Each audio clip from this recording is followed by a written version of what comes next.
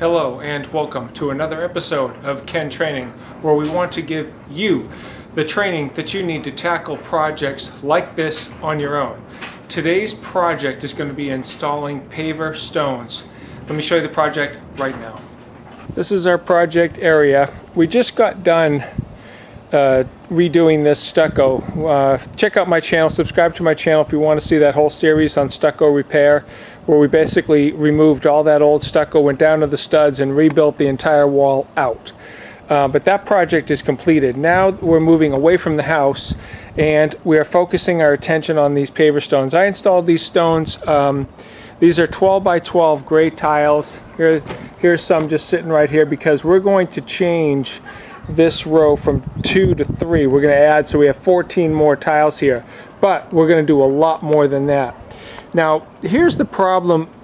See how all these tiles, all these pavers are just out of level. They're all weeds and stuff, they grow inside of them, and they're all squirrely. And I'll tell you why. That's because when I installed those I don't know, 8 years ago, I didn't put any underlayment. There's nothing under there but dirt. I didn't even put landscape fabric under there. But on this particular job, we are going to go full bore out. Now, I already put up some survey lines here.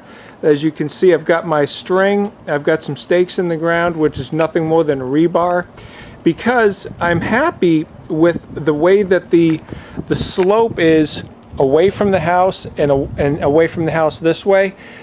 So I did the slope properly. The problem is the underlayment, but I want to maintain that same slope.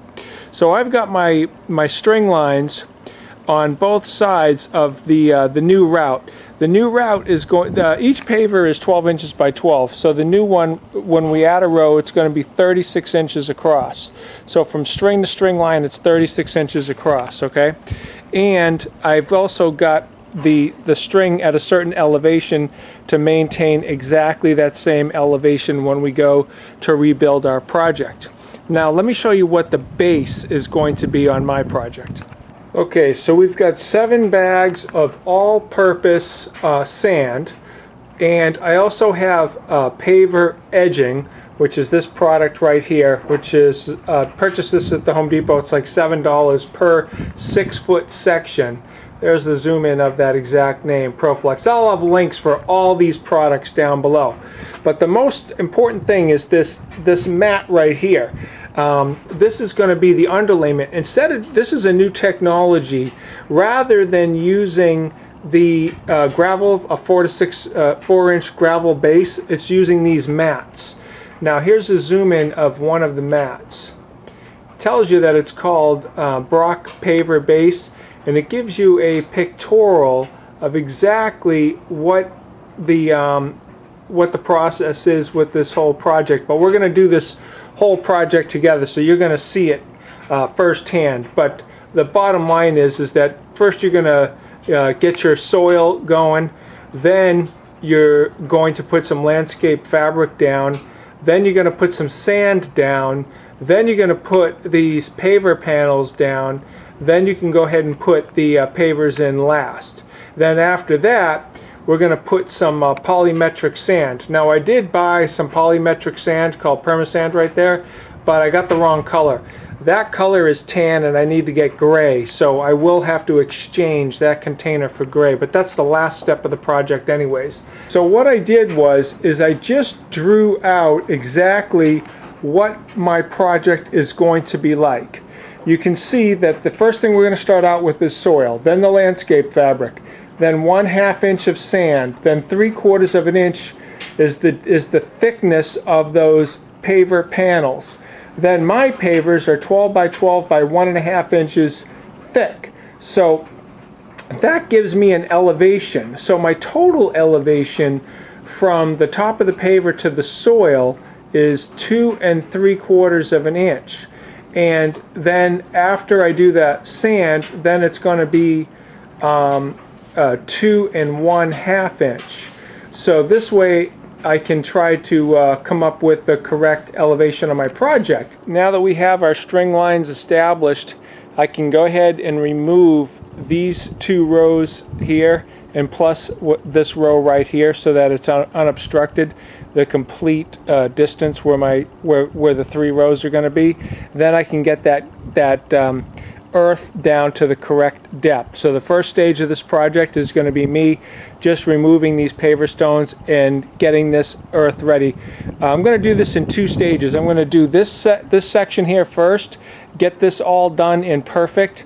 Then I'll remove these string lines, run new string lines for this section right here. Then I'll do the same procedure over here.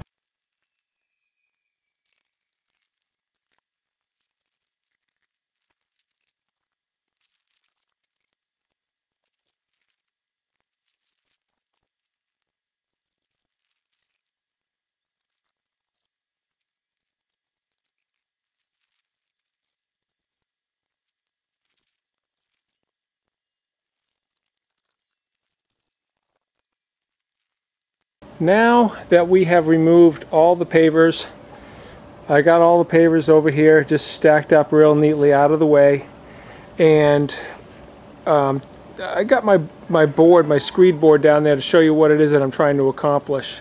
You see right where the string is, how it's above the ears of that?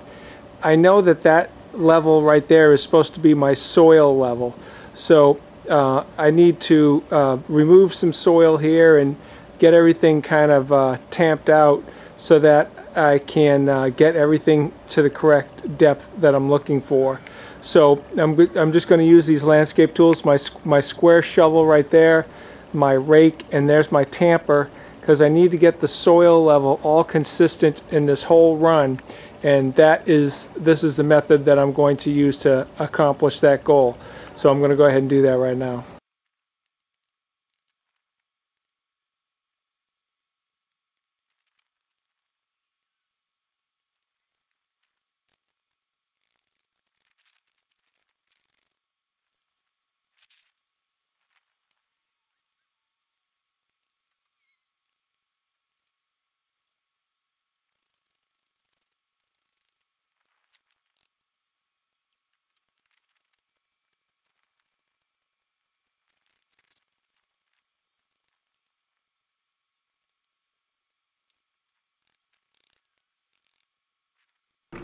You know, even though I drew out everything, I still incorrectly cut this board. I cut it exactly 6 3/4 of an inch, and it should be actually 8 3/4 of an inch.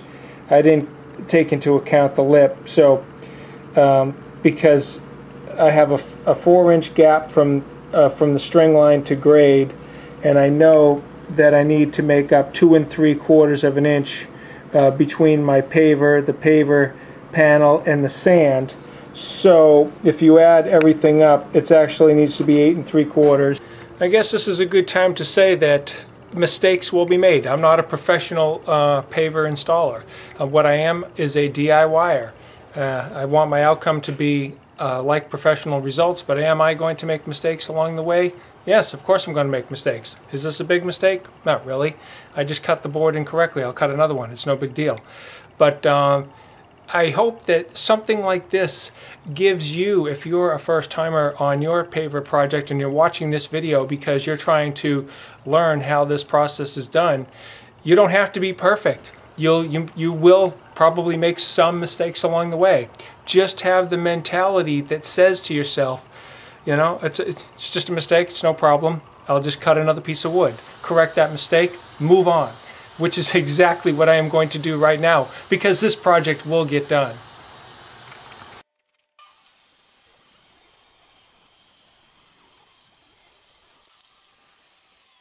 Now we'll just use our jigsaw to cut the ears off of our board, and let's go to town.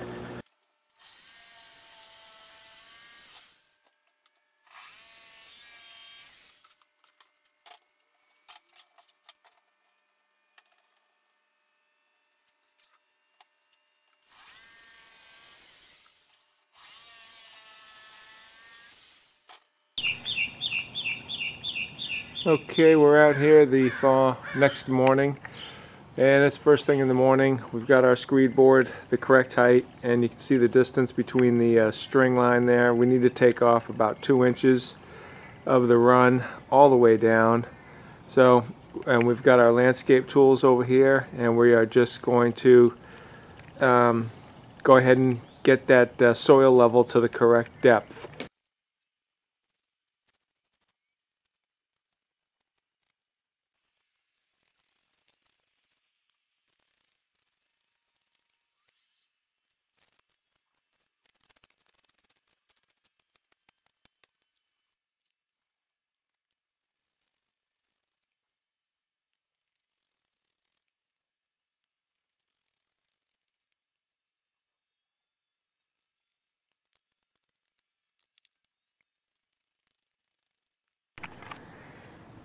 Let me explain where I'm at now on this stage. I've gone through the entire section that I'm working in, and I've taken my screed board and I've just tested it about every 12 inches to make sure that the elevation is correct, and this is all pretty correct. I'm within 1/8 of an inch going to the string line. Now what I'm doing is I am going with my hand tamper, and I'm going to tamp out and then double check again as I move along about every 12 inches or so with the board, just to make sure that everything is good. And then once that pass is done, hopefully I'll be ready for the next step. This particular step is the most back-breaking and non-glorious step, but it's one of the most important, because if you don't get your base right, everything else isn't going to, well, for me, I'm very particular about my elevation. So if you were doing just a slab out in the middle of nowhere, it's no big deal. But where I am trying to tie into exactly that sidewalk over there, and then I have to make sure that it slopes down away from the house and slopes a little bit pitched away from the house that way too. So I've got two things going on. So my elevation is very critical. So these string lines that I'm using for my elevation are just highly critical, because everything that I'm doing is based off of these string lines. So you really, depending upon your project, you really got to figure out what your method is. Now this particular method, I'm going to say, is a little poor. It's not the greatest method, but for me, I think it was the easiest one to do. A more sound method would have been if I could have put wood on both sides at the elevation that I'm trying to go for, and then create some type of a screed board that I could have rested on those two things. Like, you can't rest it on string. String is nothing. It just gives way. But if I had a piece of wood there at that exact elevation, but I didn't want to go through the trouble of building something to do all that, so I just went about it this way. But I guess I could have done that, but I did not. But that would have been an easier way to screed out the different layers that you need. But anyways, that's where I'm at, and I'm going to just go ahead and use my hand tamper there and just go ahead and tamp out and continue on.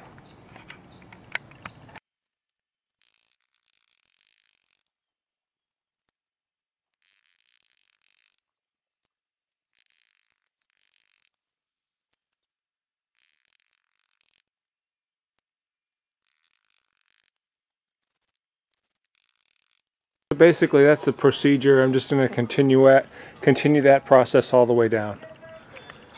Alright, now that my project has been tamped, let's just say about 7 feet away from my starting point, now I'm throwing some levels down just to verify that my pitch is correct before I start hand tamping too much.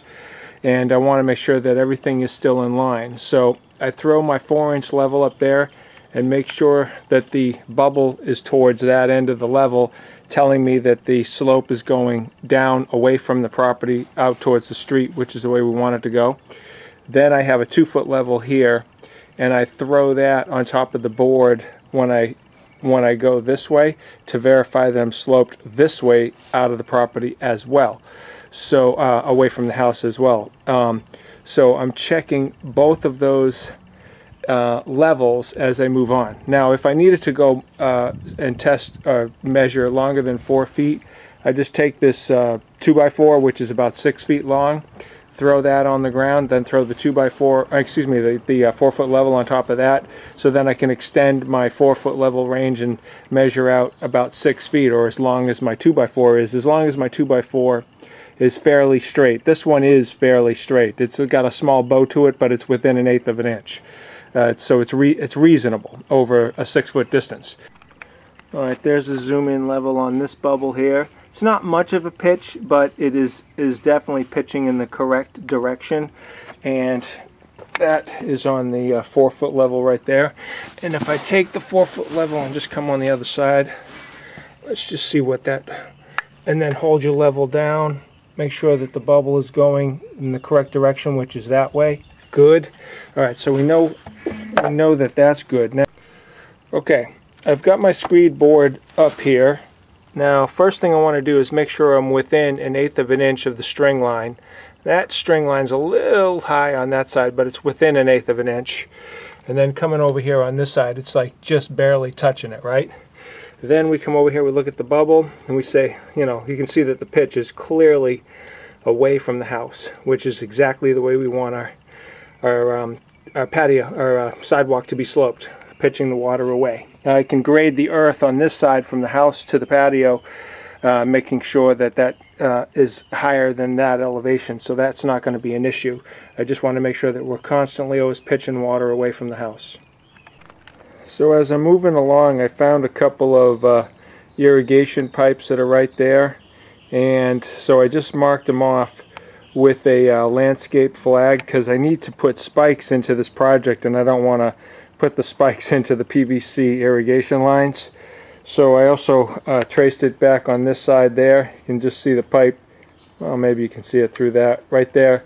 So I just put a flag on both sides, so this way I know to stay clear of anything in between those two flags. So I won't put any spikes in that area. The project is coming along very nicely, making good headway here with the soil. So I'm just almost done with this portion. I still have another 4 feet or so to go and get it perfect. I am happy to say that this portion of the project is completed. I am completely hand tamped this whole section that we're going to be working on, the first section. I've double checked my level across the entire run, but basically the bubble looks like that. Not a huge pitch, but a pitch, pitching away from the property. The bubble going away from the house this way is a little bit more pronounced. You can see that right there. So we have good pitch, we have a good base, we are completely hand tamped, we're ready for landscape fabric. Here's the materials that we'll need for this, plus I'll need to get a hammer. I'll get a hammer out here, but let's start with the landscape fabric. Viagro weed control film, ideal for landscaping, 3 foot by 50 foot. So our section that we're working on is exactly 3 feet because our paver stones are 12 by 12. It's a 36-inch segment. So we'll just basically start at this end and then work our way down. And then in order to just hold the fabric in place until we get the sand on top, we'll get some staples here. So I got a package of that. And then to cut the fabric, I've got a pair of scissors and also a utility knife. I may need a hammer. I'm just going to get a hammer just to put the staples into the ground. But that's the products, and let's go to it.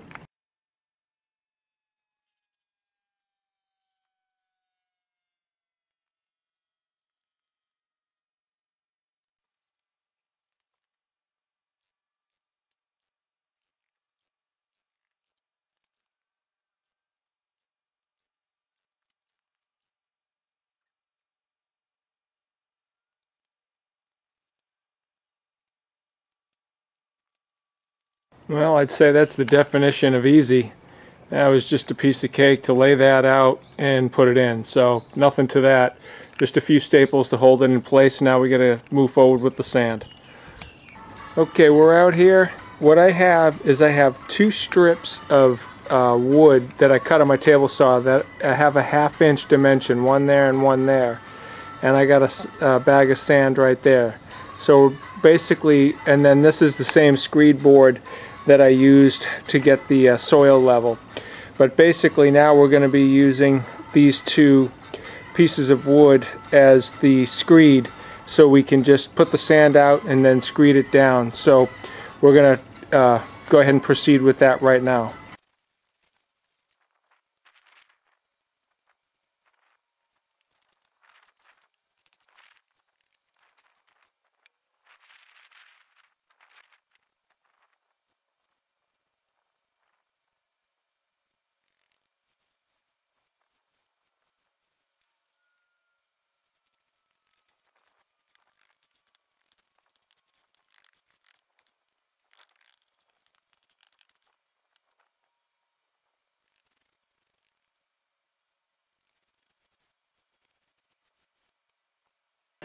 I think you get the idea. Basically just putting the screed wood down, putting the sand out, then using the screed board in order to screed that out. I'll be honest with you, as I'm working with this, I think a 1/2 inch is a little light. I think 3/4 inch may be a better thickness to screed to. It just feels a little light to me, but it's probably going to be fine. I might just be nitpicking, whatever. I noticed I was a little light here with some sand, and that's probably because when I was doing my original screeding I wasn't perfect. But there's a little bit of forgiveness. There's a little bit of forgiveness with the sand, with the panel, paver panels. So there's forgiveness on 2 fronts there. So I'm going to go ahead and continue on.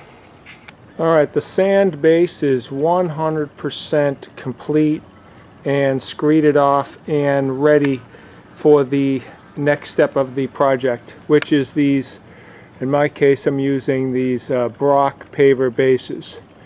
And the dimension that they give you for these is 3 feet by 1.67 inches.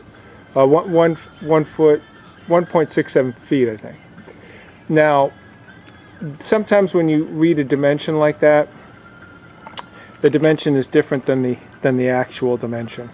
Now, we know that we want 3 stones across our walkway here. Okay, so we know that we want that.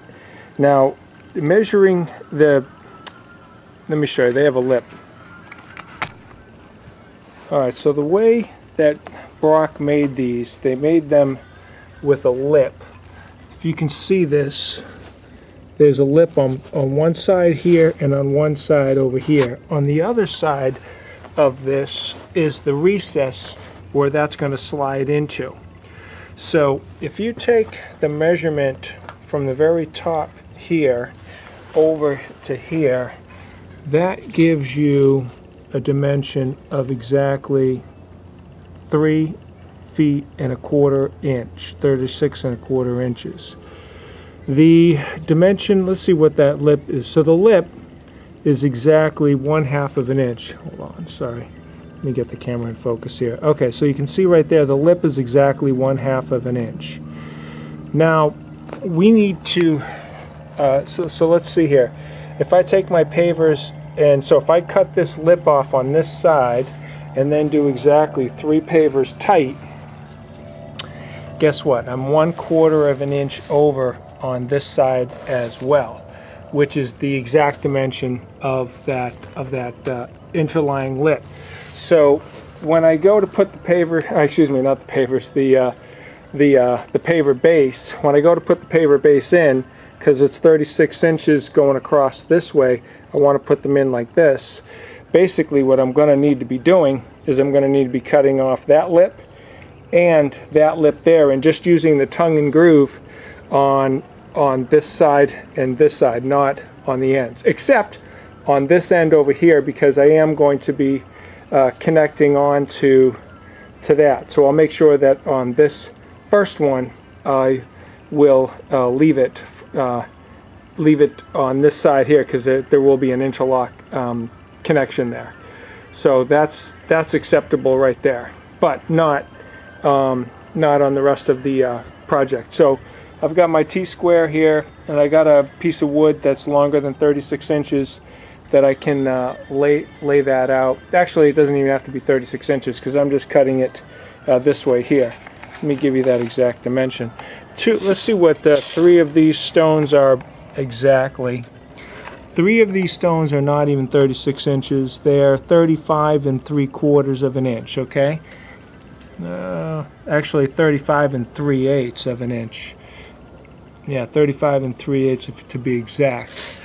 And let's see, the thickness of, not the thickness, but the dimension, let me just get this dimension right here. So taking it without the lip right there over is exactly, what is that?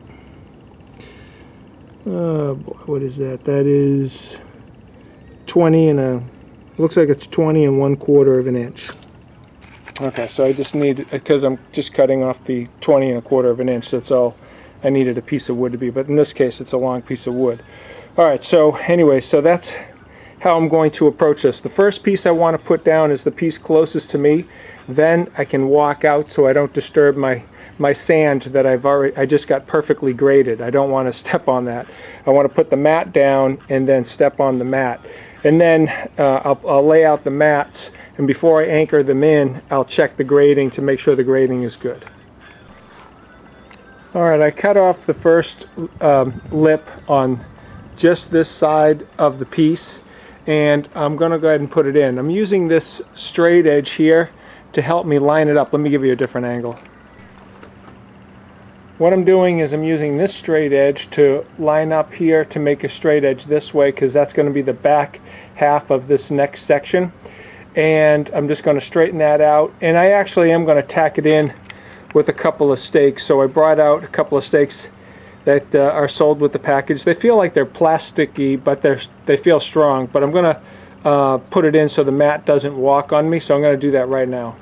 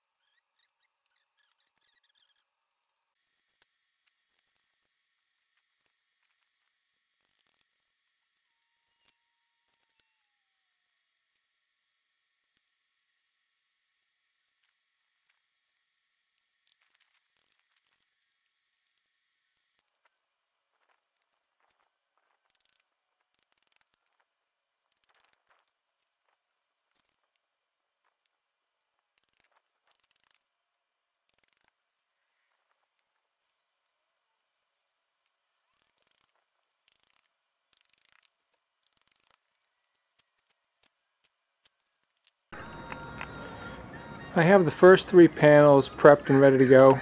I'm putting in 4 stakes per panel, but I want to see how my starting run goes right now. I'll be honest with you, it looks like on the right hand side I'm tapering down a little bit. It looks like I'm a little low, but let me just try this out and get three paver stones over there and see how things start to line up. Okay, I was correct. I'm too far down, especially on the right hand side. So what I need to do is pull up that paver panel, or the first 2 paver panels, and add some more sand. You'll see that the thickness of the pavers I'm using is right around the size of a 2x4. So what I'm going to do is, once I pull up the panel, I'm going to use this 2x6 and 2x4 that I got there as a leveling agent to help me figure out exactly the level that I need to be. Plus I have to take the panel into consideration too. But I'm going to work on this right now.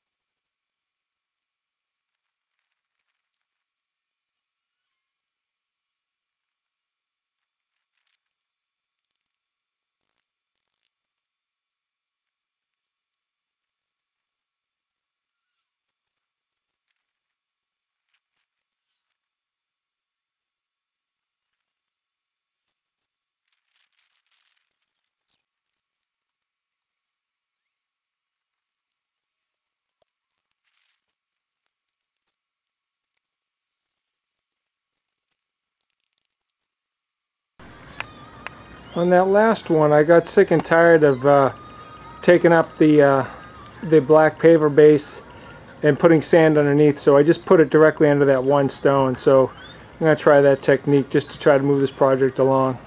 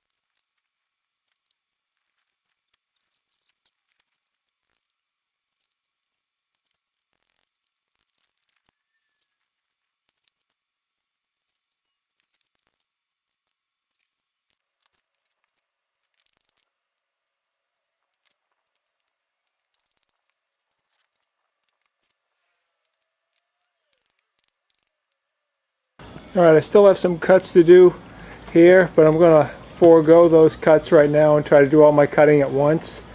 But pretty much that's this section of the sidewalk project. Well, I've had overnight to think about it, and I do think that I should put in the edging. So I guess this is my first time working with this full whole system here. This is what I did last time, was I just simply put the pavers in dirt, didn't even go through all this prep work.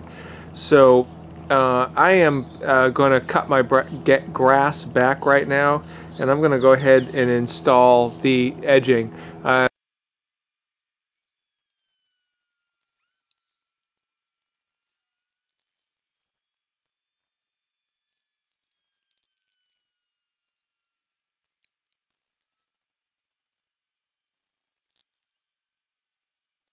Alright, this isn't so bad. Basically using that as the straight edge, so it's not so bad to just simply start off with the square shovel, get the right amount that you need there to come out, which is not much, and then take the grass, roll it back, and then get your depth right, and then plop it in place. So I'm just going to continue on with that same procedure through this run here, and then continuing on the other side. Alright, so now I am putting the piece in right there, and I have a choice on whether I want my small section to go either in this end of the project, or what I can do is just slide down my section and put it in the middle. See if I can get you a better camera angle here. The shading isn't being so friendly.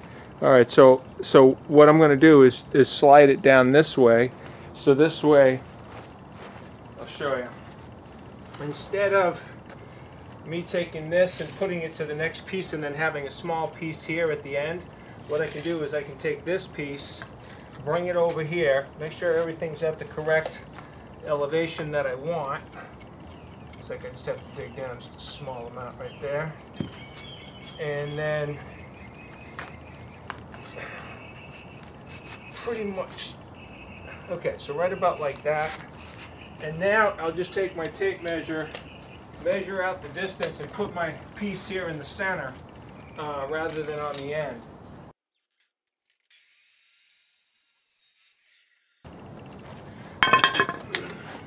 Alright, there we go.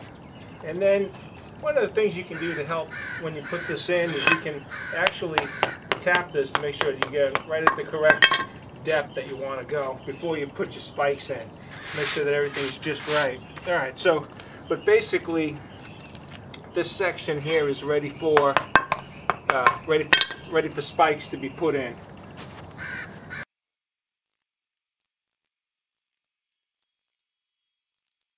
I'm running out of spikes, so I just have this side tacked in for now. And now what I'm going to do is I'm going to go ahead and work on the other side and get that set up with some more edging. I started trenching over here, and this is kind of a clay soil, so you gotta use the pick with a pretty good amount of energy in order to dig through the compacted clay.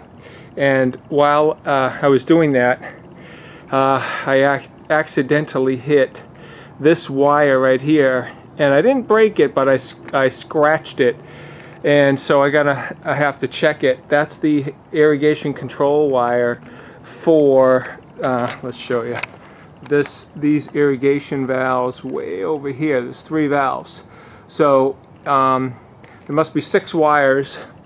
I'm assuming 6, at least 4 wires if they do a common neutral inside this bundle. So one of the things that they don't tell you when you go to dig, you never know exactly, oh, where is that wire? You never know exactly what it is that you're going to run across. So anyways, that's one thing that happened to me, so I'll have to be gentle around this now and do full testing and possibly do some type of a wiring configuration there to put it back into the soil. So what I did was, the first thing I did was I tested all of these valves to make sure that all of them work, and they all do work. Then I inspected the wires really closely, and I noticed that one of the wires was scratched on the insulation but not broken.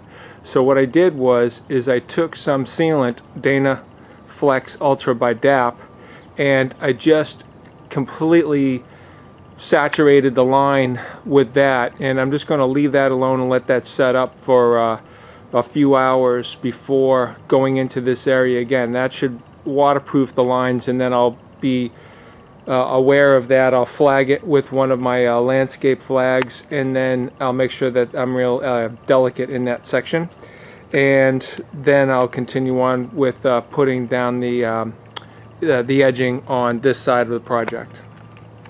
I should also mention that I also came across a sprinkler line very close to the top. I scratched the top of it. Didn't break it, but I did, you can see it exposed right there. So I'll be delicate in that section as well.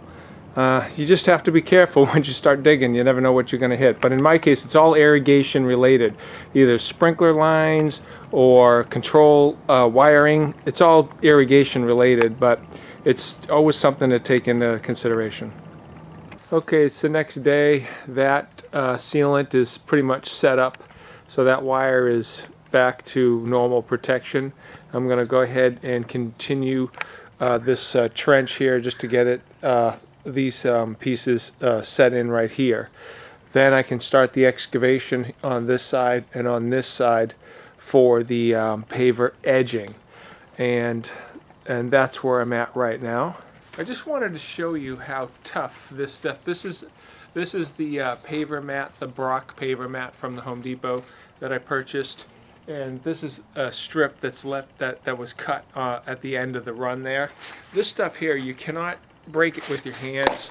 I guess if you fold it in half, it does crack like that. So if you fold it too much, it can do that.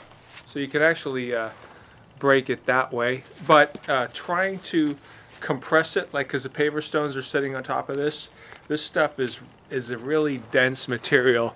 It doesn't really, when I try to squeeze it with my fingers here, it doesn't basically compress that much. So if you had a paver stone over, in my case it's a 1 square foot area, pushing down, the compression ratio is going to be very, very small. So it's very durable stuff. This stuff is so tough that I almost get the impression that you could just put it on top and have this as your top.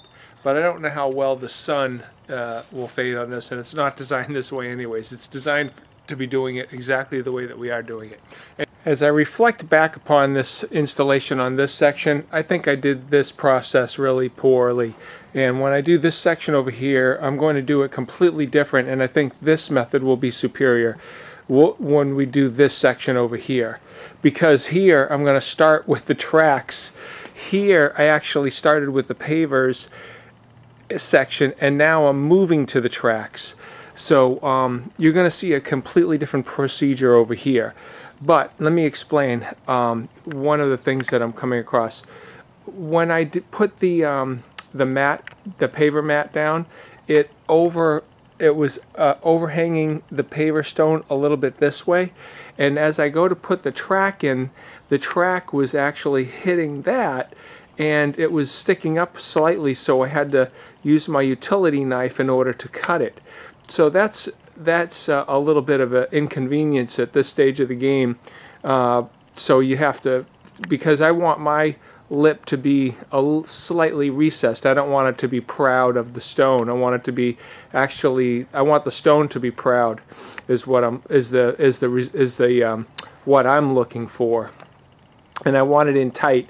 Now I did set in one of the spikes just as a temporary thing right here, and I put that spike in incorrectly, and there's a little bit of a gap there. I'm going to correct that right now. And you want to drive your spikes in at a slight angle like this to draw in the edging so that it's tight. I want my edging to be tight. Even though I'm going to put the paver lock sand in there, I would still like the mechanical bond of this paver edging to keep the stones in as tight and compressed as possible. So I'm going to reset that spike.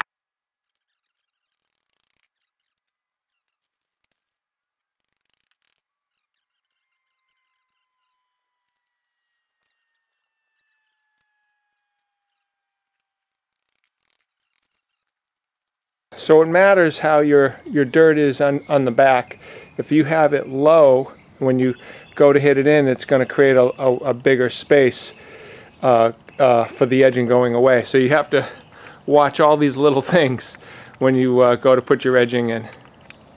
Okay, so I'm working on this piece right now, and you can see I'm going to have an inside corner here. So once I line this piece up going this way with where I want it, I'm using this as a straight edge because I know that basically this row is coming up, and the new, it's going to be set in the same place, but a little bit better than what it is right now.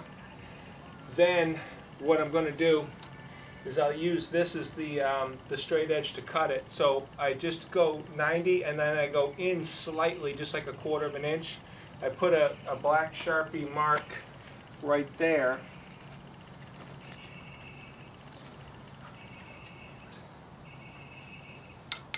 So I take a black Sharpie, put the mark right there, and then just cut in pencil in 45 degrees.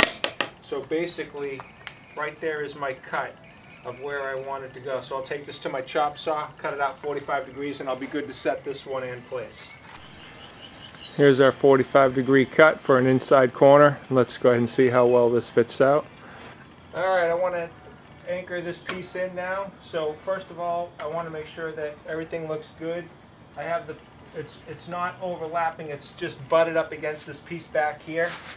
And as far as my height elevation goes, I want it to be exactly like this, about that same elevation. I want enough dirt in the back so when I hit this down, it doesn't bow out that way. So I want dirt in the back section here to make sure it's going up against me in this particular case. So I know I want to avoid a couple of areas here. This one here and this one here. But we should be fine right here. And about every 12 inches is where you put a spike. So we'll put the next one here just to give a decent area of where we don't hit anything. Our wire is fine. We did not disturb our wire. I can go ahead and actually bend that down slightly, tuck it in like this, and make sure it doesn't go anywhere.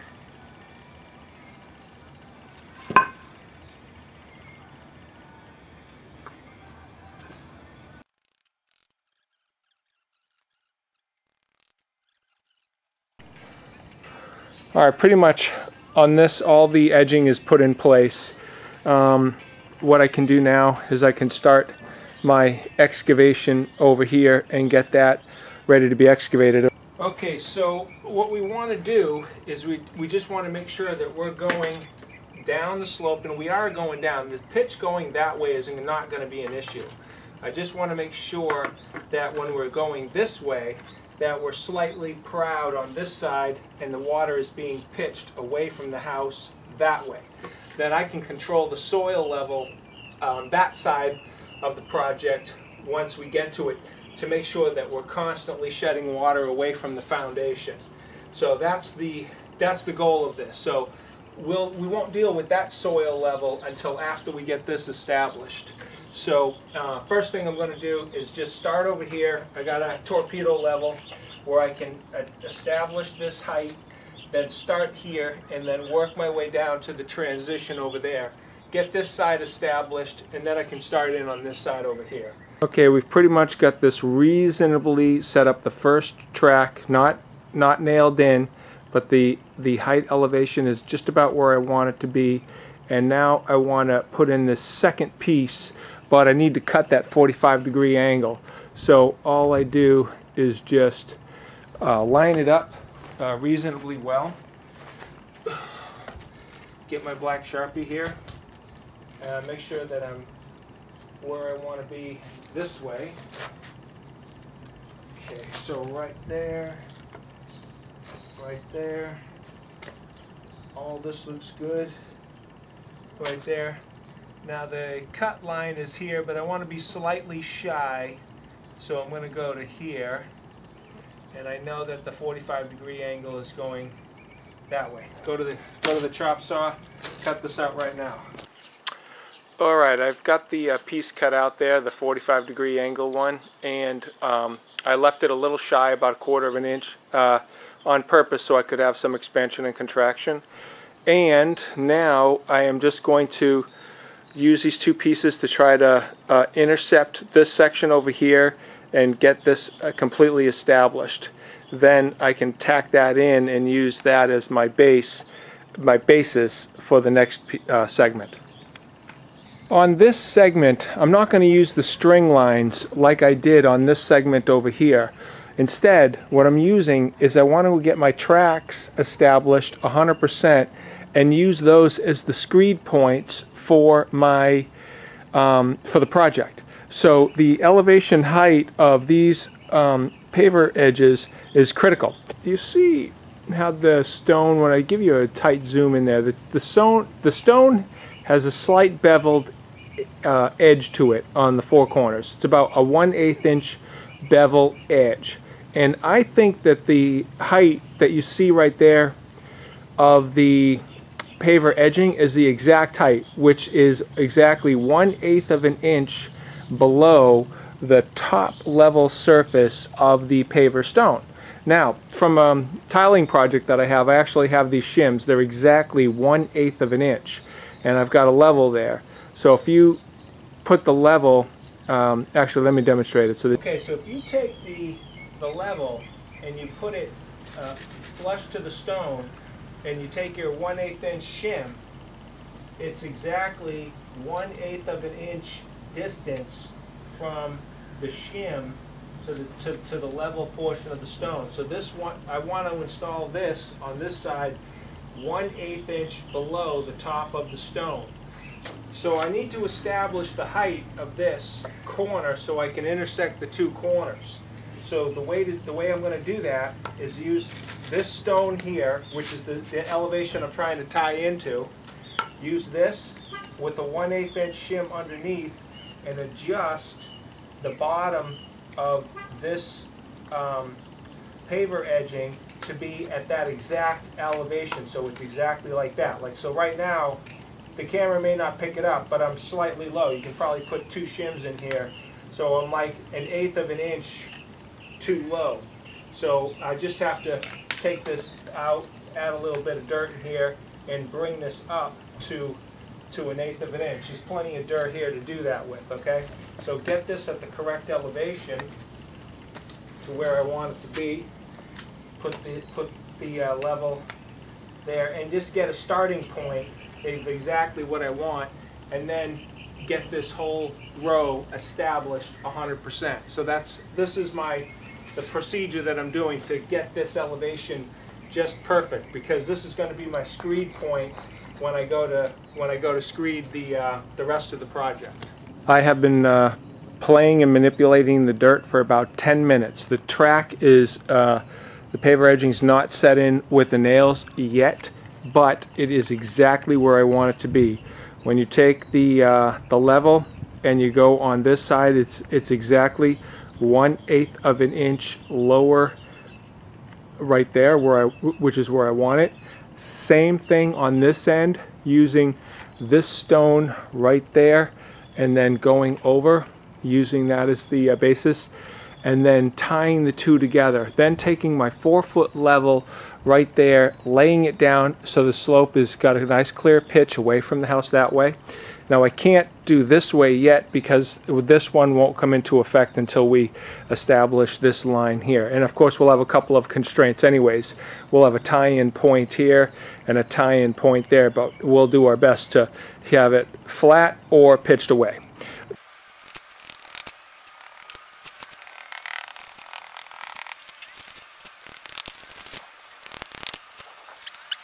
Now that this track is established, I'm going to start digging out in this section right here so I can get this track in place.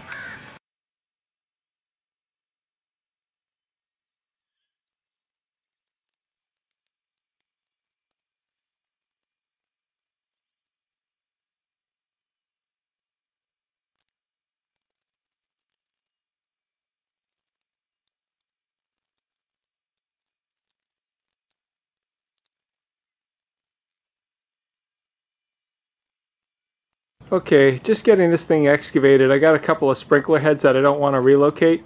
So what I'm going to do is I'm going to cut out those teeth right where the head is at. You can see I marked it with my black Sharpie. I have a jigsaw. I'm just going to go to my table and cut that with a jigsaw, so that way this track can lay in there without being hit by the sprinklers. Here's the modified track, taking into account those sprinklers, just notching it out. And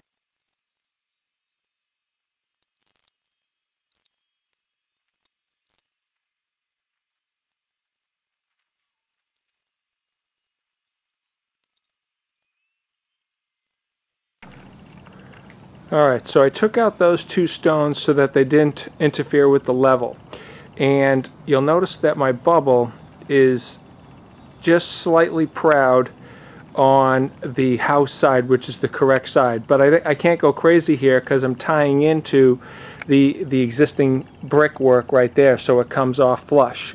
So that is now my starting point. I have a starting point up there, good to go. Now I just need to establish the rest of this to get the correct elevation. But so I establish my starting point, and then I just move down the line to make sure that I've got the correct pitch and slope and everything like that.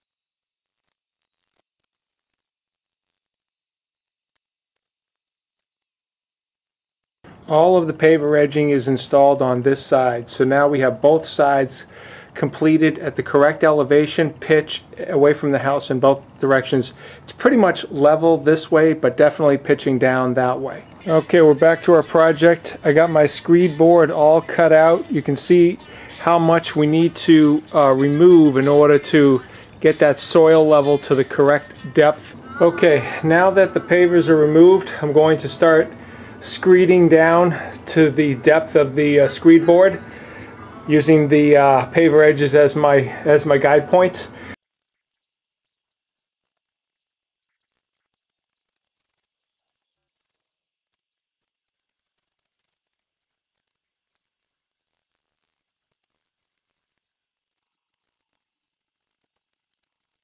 Okay, so what I've done is take my screed board and I've done a very rough screed, but right now it's screeding true. Now, when we took the pavers off, that first topsoil was pretty loose, so I put that aside. What I'm going to do is I'm going to sprinkle that on here and give another screed down with that very fine, so there's actually a mixture of dirt and sand in there is what that is. So this way I can try to get a very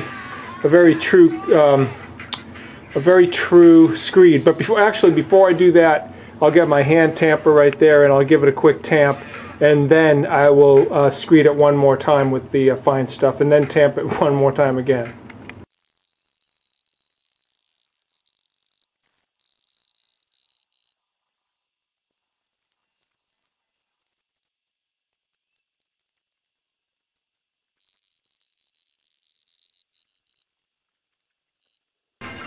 Alright, that takes care of all the screeding, tamping. Now I'm going to get the landscape fabric.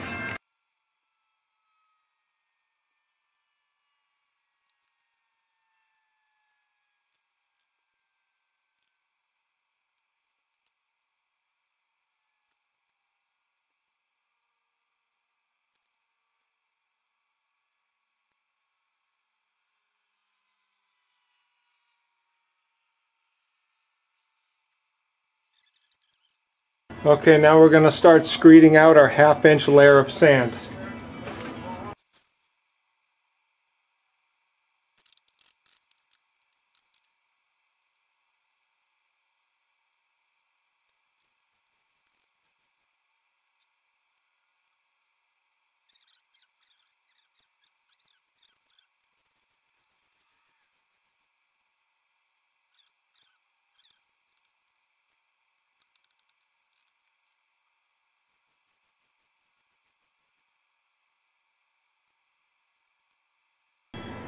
Okay, so what I've got is a 1/8 inch spacer. I'm going to re-screed this, but this time I'm going to put a 1/8 inch spacer underneath that edge of the lip, creating a higher elevation here, so there'll be more sand on this side of the project to give me that slight pitch that I'm looking for.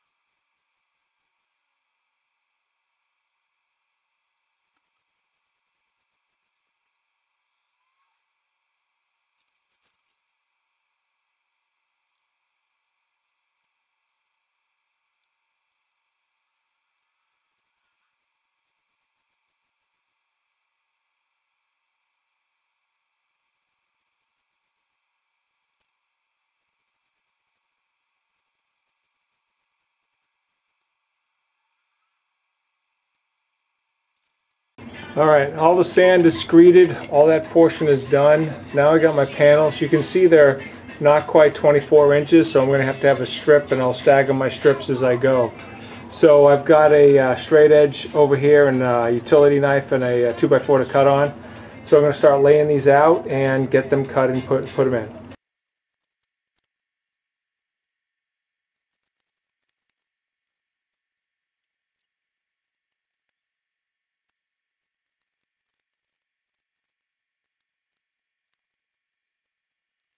I gotta change out my utility blade. This one's too dull. Be right back.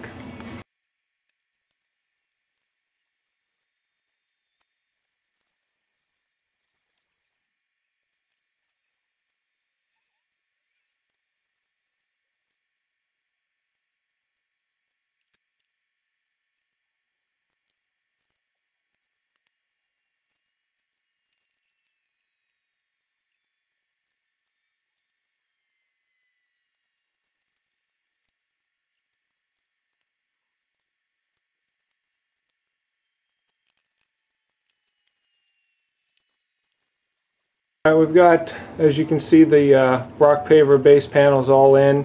I was just checking my elevation. It looks like I'm a little under. Well, it's like flushing out over there, and then it's kind of tapering down over here on this side a little bit. And the same thing over here. It's kind of flush, perfectly flush over here, but as you get on this side of the panel, it's a little bit down. Alright, it's the next morning. We're back to our project. It looks like my sprinklers went off last night, so things are just a little wet right now. No big deal, but there's a little bit of moisture down there. Anyways, we're just going to start out here and just get it going and bring it down to there. Where I know we have to do some cuts at the end there, but that's the game plan.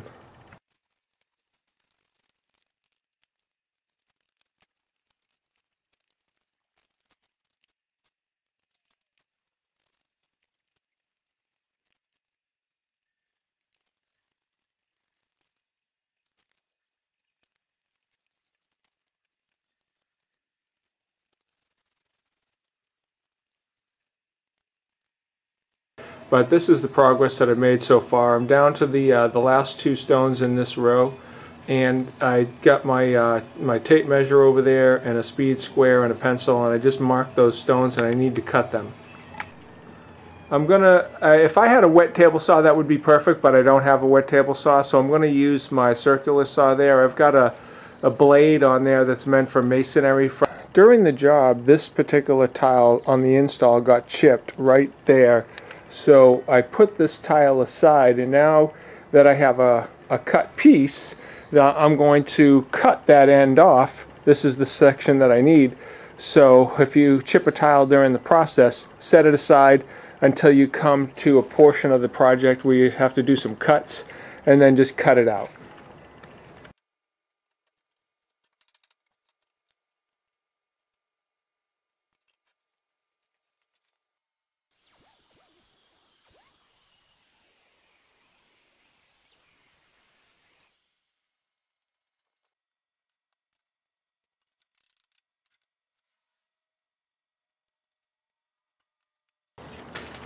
I'm just going to pull off these sharp edges to make them like 45s, since I know it fits good. Okay, so I got the two in. I beveled the edge right there, so that is just a little bit smoother than that hard edge that I had there before. We got one more to go right there, and it looks like this tile that I broke is big enough to use, so I'm going to bring it over, measure it, and then cut it. I just want to talk about the blade that I used on that circular saw. So first, the one that I used was this one here, which was from a bathroom shower surround. And this particular blade says that it's a wet cutting. So I tried to use it obviously in a dry application, and the results completely sucked. This blade was just sitting on top of everything, that's why I grabbed it. This one here I found buried in there, but this is what the blade pattern looks like, and this masonry dry cutting blade cut through that brick like butter. So you know, once I switched over to the right blade, the job went, the cutting portion of the project went like crystal smooth. All the pieces are cut, everything is laid in there, nice, it's all good. What I might do is I'm considering taking this edge here out and making it tighter up against this border and nailing it down, because I got a reasonable gap there, and it looks like I can get it a little bit tighter, and it's not going to take much energy for me to just take that up and reposition all those stones and get this thing in nice and tight.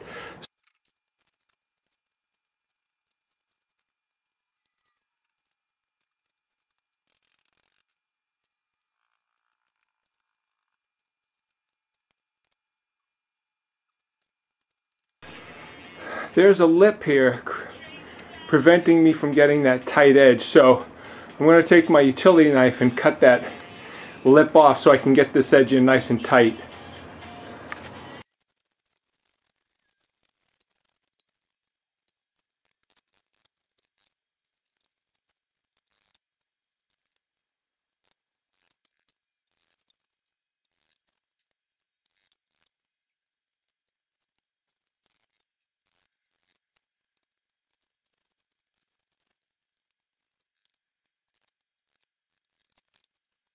Alright, there you go. It's about as tight as I can get it. I didn't get it much better, but whatever. I tightened it up a little bit all the way around. The polymetric sand will fill that in and tighten that up when we get to that stage.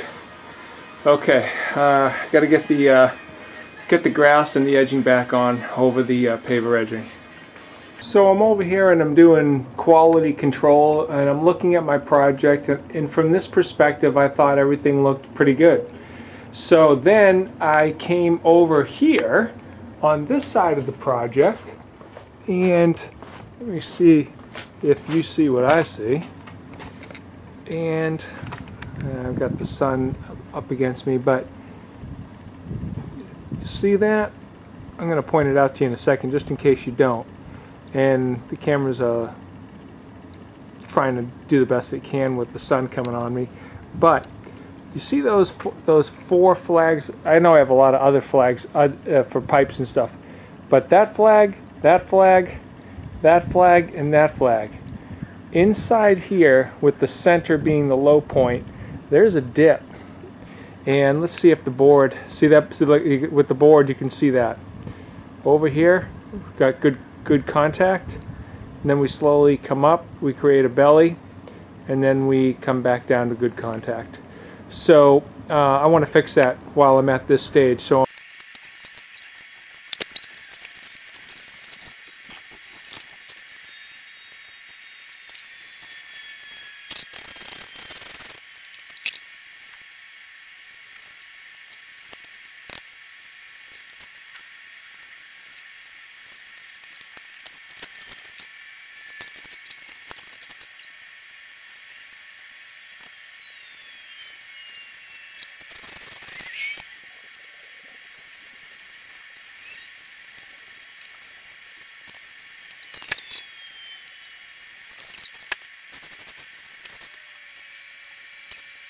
the battery died on me. Okay, so project complete. I swear this took like 10 minutes to correct.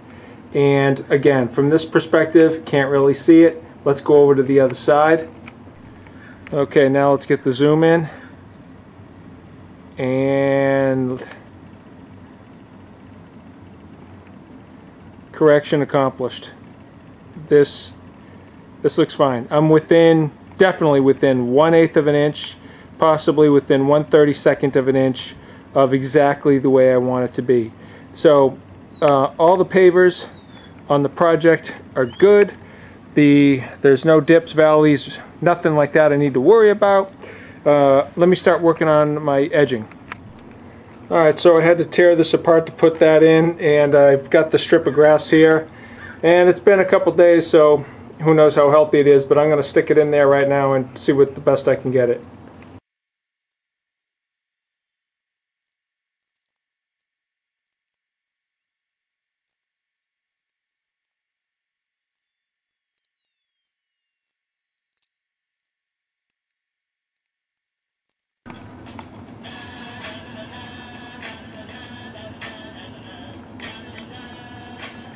I don't think the camera's picking this up so well because of the shading, because of the sun. So if you can see it, here's your before, and then I'm just going to put that grass back, and then there'll be an after.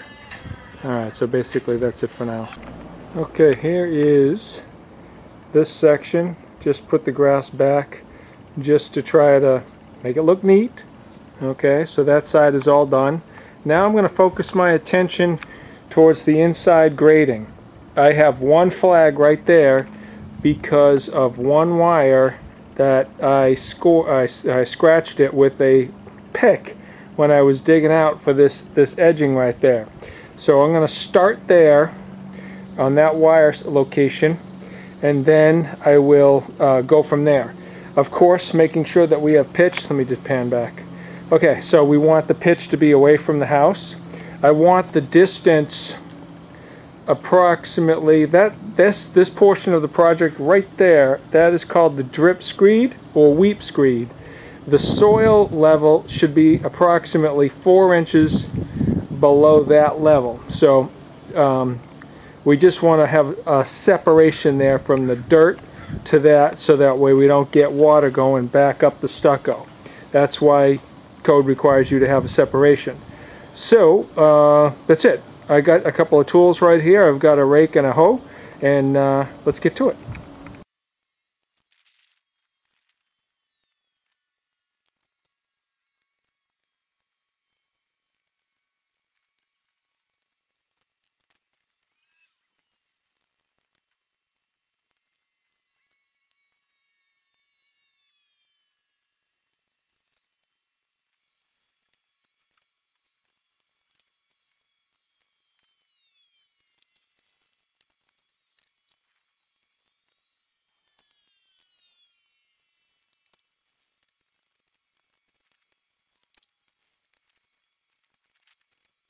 Okay, see the pitch?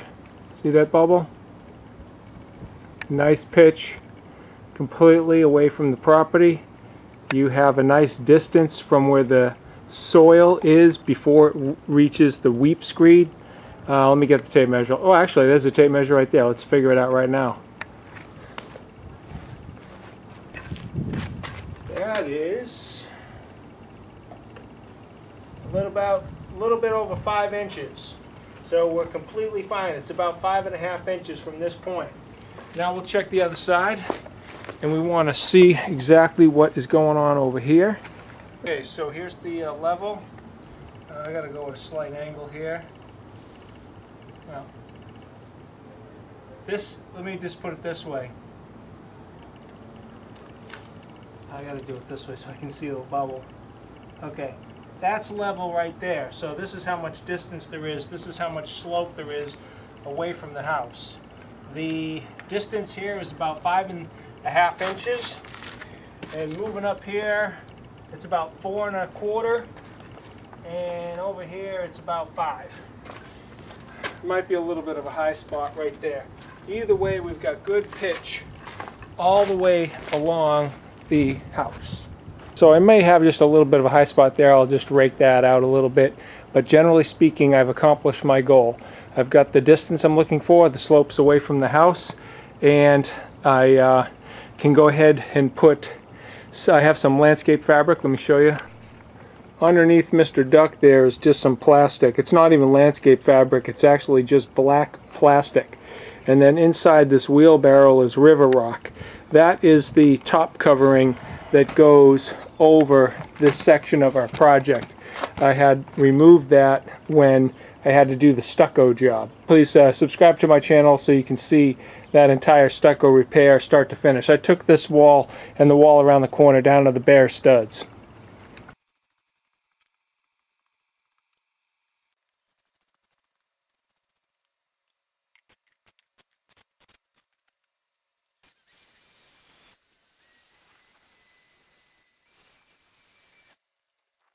Our project is looking pretty good. We do have to get some polymetric sand to finish it off. But before we get the polymetric sand, when I was just blowing this down, I noticed a problem over here. Let me show it to you. We got a pretty good size break in the concrete right there. So I want to get some cement going. I want to do a concrete repair right there before I get the polymetric sand, because it's not gonna work right. It's too. I want to fill in this entire gap here with the polymetric sand, and then once you get there, forget it. because that's too big of an opening. So I'm going to get some cement going and get that cleaned out.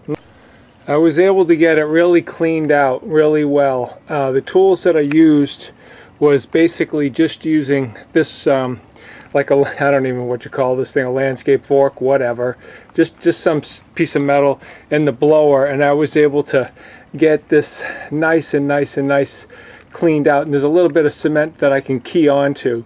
I would prefer type S concrete. I don't have it, but what I do have is I have a bag of mortar. It's an old bag of mortar, and hopefully it's still good. I'm going to mix up a small batch, and I'm going to just to patch that in. This is not the end of the world, even though that it's not the exact proper concrete for the project. This is just a small patch. Okay, we're going to mix up a little bit of cement here, mortar in this case, and patch that hole.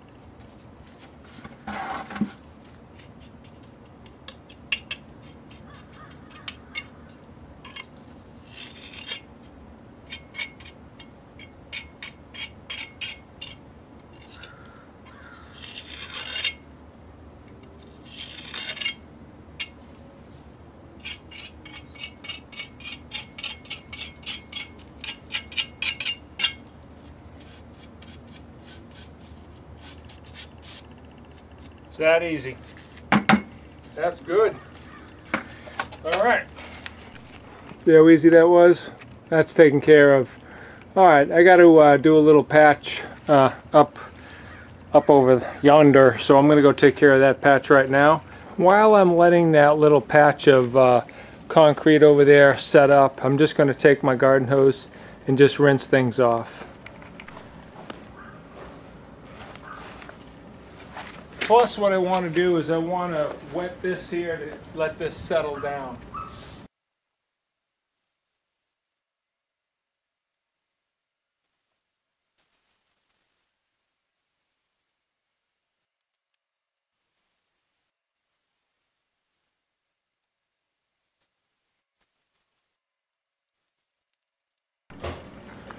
Okay, that's it for today. We'll just let this settle down and we'll see how much it settles and looks like in the morning. All in all, so it's good. We are back the next day. All of the soil is looking good. It's all been matted down because I wet it last night, and the hardness and the slope is all perfect, so we're totally good. This is plastic that came up from the job at the beginning of this project that was down here originally. So I'm going to go ahead and put that down and then hold that in place with these, which are fabric garden staples, they call them. Okay, this here is what they look like. I got a package here of 25 of these. I got 25 of these for like $4. So I'm just going to go ahead and start putting this fabric, it's not even fabric, it's actually just plastic, black plastic. I'm just going to start putting this black plastic in just as a weed barrier and also for further drainage to drain the water away, and I'm going to put that in right now.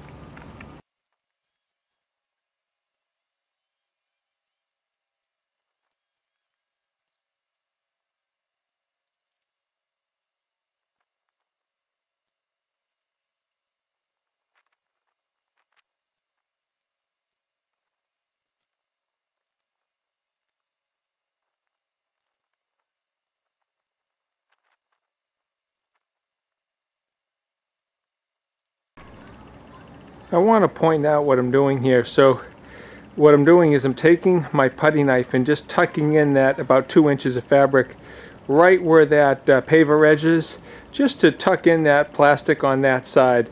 So just going over that little detail. This portion of the project is done. All the plastic is down. It's stapled in there, really nice. So we don't have to worry about water shedding, weed growth, none of that. We are completely taken care of from the house to the walkway. Now I'm just going to get my river rock that's on the side of the house. I've got some over right just sitting over there on the ground, and I got some in a wheelbarrow. I'm going to bring that over and just start laying it out so I can get this thing done.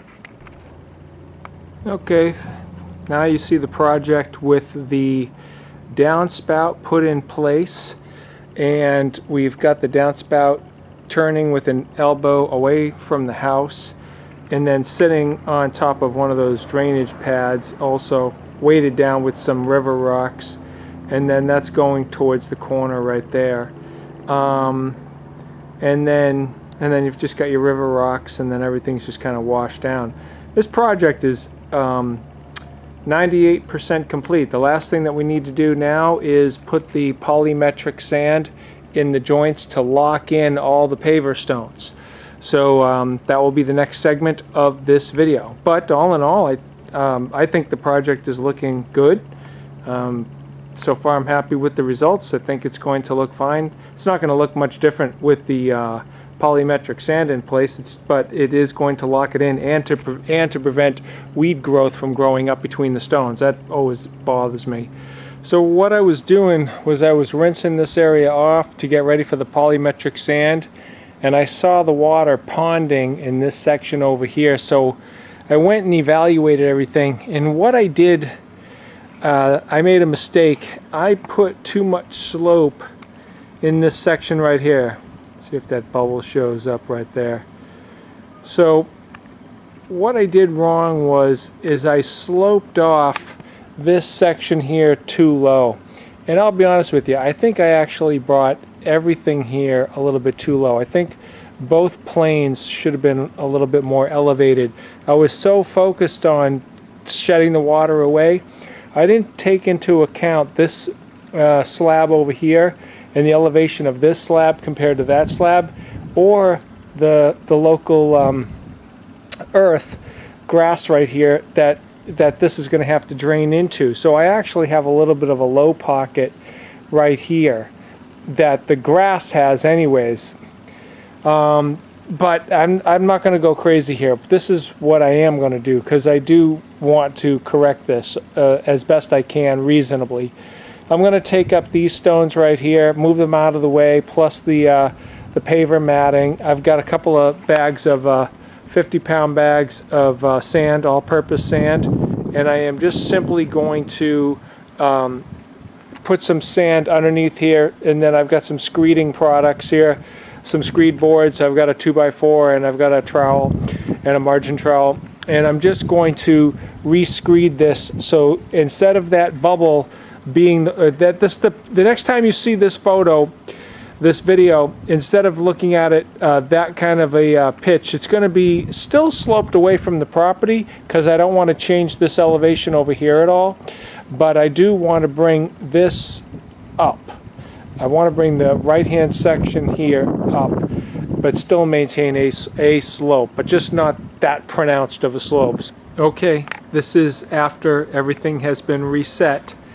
I'm not sure how much difference you can see in the camera, but I took this entire section off, and I brought this row up, and in this bottom section I probably raised it almost 1.5 inches, and then as I got closer towards the existing cement walkway over there, it was less. I tapered it off, but I still have slope going this way, and a slight slope not as pronounced going that way.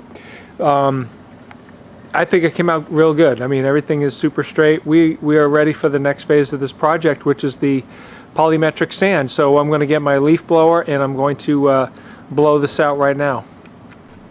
By the way, I should mention I have done extra work here. If this is your project at your own house or something of this nature, make sure that you string everything off and figure out your elevations and triple check it before you commit to the project. Because I did the project and then I had to redo certain sections because I was at the wrong elevation. So elevation is extremely important on this type of a project. So when you do your project at home, just make sure that you're checking that your elevations, you're doing your string lines, you're checking with your level, and you've got the correct slope. Of course, you're always trying to maintain water shedding away from the property, but also you need to take into consideration other things. I was too focused on just shedding the water away from the property and not looking at the elevation of the earth and of this existing patio, and I was too low. That's why I had to redo it. So learn from my mistake so that you don't have to do the extra work that I did. One suggestion that I might have is that what you can do on your project is you can take a paver stone, put it at the elevation that you want, propping it up or digging down to get it to exactly where you want, and then see with a string line how that competes with existing structures such as walkways or the house and all of these different things, so you can see how things are going to land.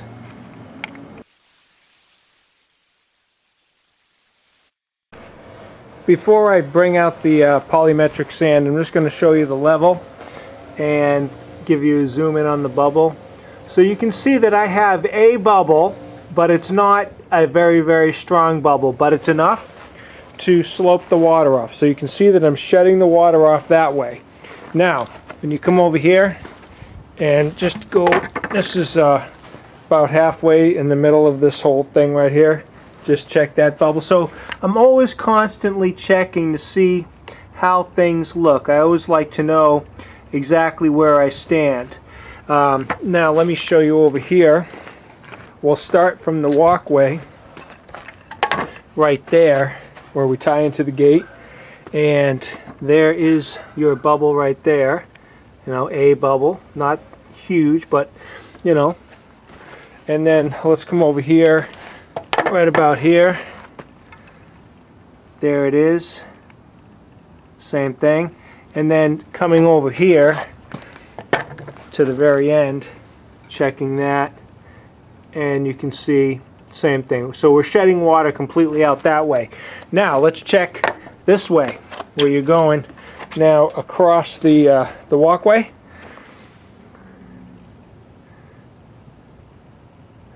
And that one there is just about level.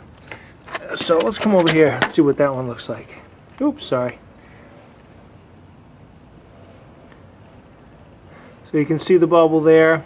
It's slightly pitched. So anyways, all I'm doing is just, you know, always checking to see where I'm at. So basically that's the procedure that I'm using. I'm just making sure that I'm still shedding out that way, shedding out this way, and I'm slightly pitched that way. And even if I was perfectly level this way, as long as I'm shedding down this way, that's good. But I actually like to be pitched both directions. And anyways, that's it. And if you're looking at the elevations all around, you can see I'm shedding water pretty good. I'm not going to have an issue. All right, let's get that polymetric sand. Here's everything for the job. So we're going to start off with Lock 'em Up polymetric jointing sand. I got the color gray. I had to special order that bag on Amazon. Could not get it at the Home Depot. That bag was like $60 delivered to my house. So for tools, I have a push broom over here. I have a regular hand broom, a 5-in-1, a rubber mallet, some gloves, a utility knife, and a mask because I'm thinking this is kind of going to be dusty.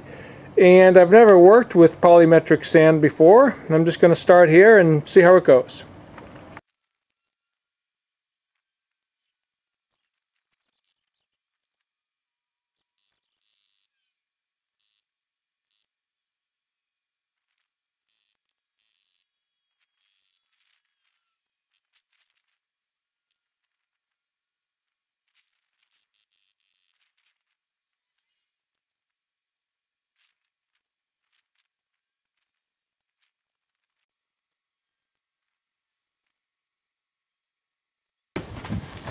Okay, I want to give you a zoom in on what it's like, what I think it's the easiest way. It's actually easier instead of using the broom, because the hardest part is the edges. This part here is easy, and you can use the broom for this part. That's not a problem. But on the edges, what I'm doing is it's easier to me to use my hand with my finger to fill that in without it going over, rather than the broom. And because mine is just a small walkway, it's actually easier for me to just move it with my hands and to fill in the perimeter with my gloved hands. This is just easier to maneuver the sand without putting a bunch of excess sand over the edge. So just to conserve the sand. So right like that, it's pretty much. I'm going to sweep everything down again, but right now I'm just doing the initial fill in. And this procedure seems to work pretty good. Just basically with my hands. And if I want to use the broom, just use the broom. But it's easy enough just to use my hands because it's a small area. And the broom is more difficult when you're trying to do the sides. It's actually easier just like this.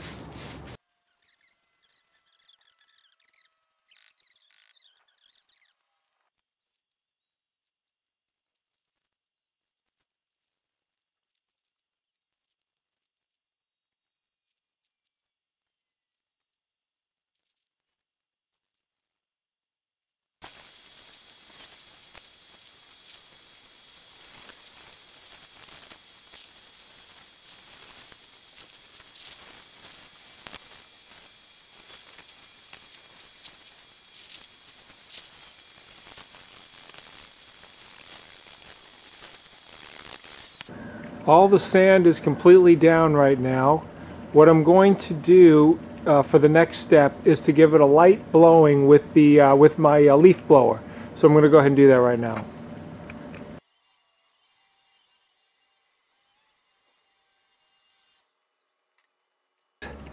Everything is looking good. The last thing that we need to do is just give it a very light coating of water, misted so that you don't spray it out of the joints, but wetted so that you wet down the surface. So we're going to do that right now.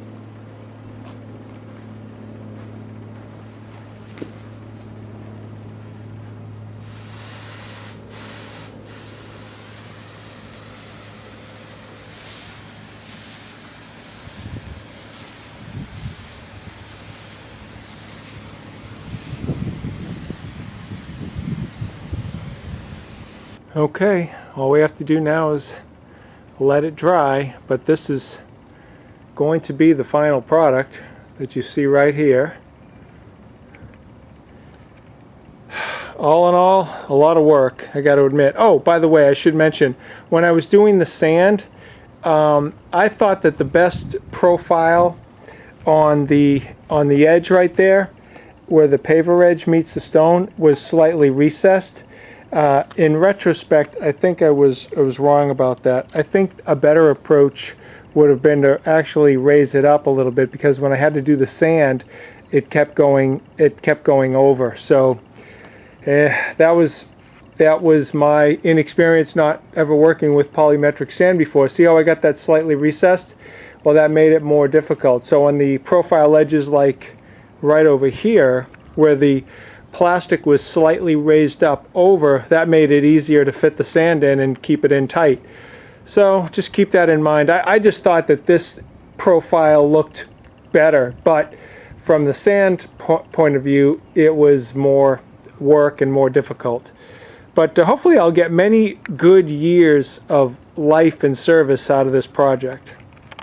Okay, that is going to conclude this video. I hope that you enjoyed it. If you're going to tackle a project like this, I hope I gave you some tips. I obviously made some mistakes, so hopefully you will learn from those mistakes, and you, if you're going to do this project, you won't make them.